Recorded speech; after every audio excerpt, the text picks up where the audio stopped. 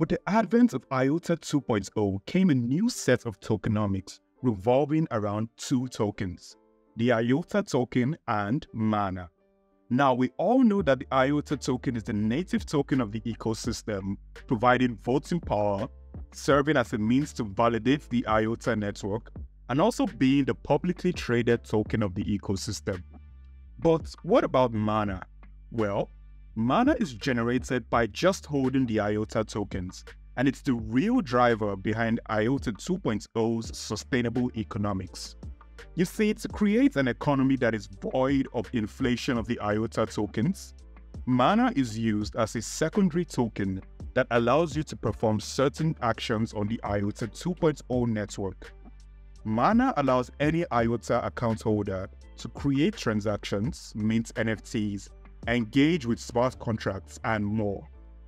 MANA is also used to reward validators for securing the network. So instead of rewarding in IOTA tokens which could result in increased sell pressure, MANA is earned instead. MANA is also used to reward delegators for assigning their voting power to a validator. Delegators keep in mutually agreed parts of the MANA rewards earned by these validators. So, how do you get MANA? Well, there's a variety of ways. You can simply hold the IOTA tokens and get MANA. You can purchase MANA tokens from other account holders.